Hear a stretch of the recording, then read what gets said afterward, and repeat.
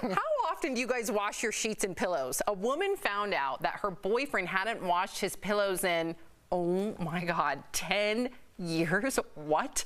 Check out how brown, I can't with this. I literally am getting nauseous. Check out how brown they are. She gave them a wash and a bath of borax, bleach, and dishwasher tablets, then put them in the washing machine. It seemed to do the trick as they look pretty white now. According to some experts, you should wash your pillows twice a year. It was borax bleach a typo? Wait a second. The pillow or the pillowcase? I'm saying, they're saying the whole pillow. I've never washed my pillow. Good, because I thought you were going to make fun of me. I've never washed a pillow in my life. Okay, they do say pillows. I wash my couch pillows all the time.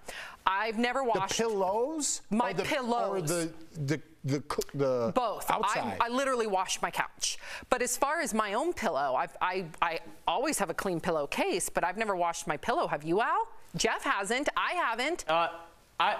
I've never washed my actual pillow. I have that pillow that stays cool all the time, so I don't know what technology is in there, but I don't want the washing machine to ruin it. But as for your sheets and your pillowcase, knock that out every week. Just do it on Sunday when you're watching the games or watching movies.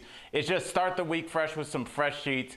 You don't want, like, listen, you sweat at night. Don't funk your sheets up. You do sweat at night. That's my campaign promise. Yeah, I like it. I like it. How often do you wash your sheets and pillowcases? My wife takes care of some of that stuff. Once a week. Yeah, once a week. Me too. But I've never watched a pillowcase. I never watched a pillow. Me neither. Never watched a pillow. I think we should.